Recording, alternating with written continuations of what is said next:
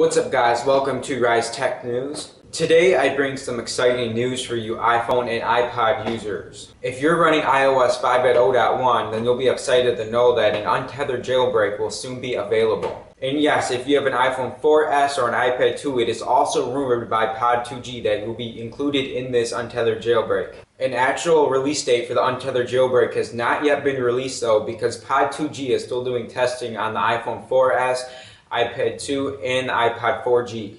My next topic is iOS 5.1, which has actually just been released in Beta 2 for all you developers. According to developers, iOS 5.1 Beta 2 still fails to fix our battery problems. On the upside, you can now delete individual photos off your photo stream right on your device. But really, at this point, all I want is an iPhone that can keep its charge for more than an hour. So hurry it up, Apple. We paid hundreds of dollars for our iPhones and you can't even give us a good battery. iOS 5.1 will also include many other small bug fixes. If you'd like a full list of those bug fixes, then refer to the URL in the description below. Also, if you're an iPhone 4S user, you should not only be excited that a jailbreak is being worked on, but there is many tweaks that are going to be available to download right away. One of the tweaks will allow you to use Siri to change or view any of your device's settings.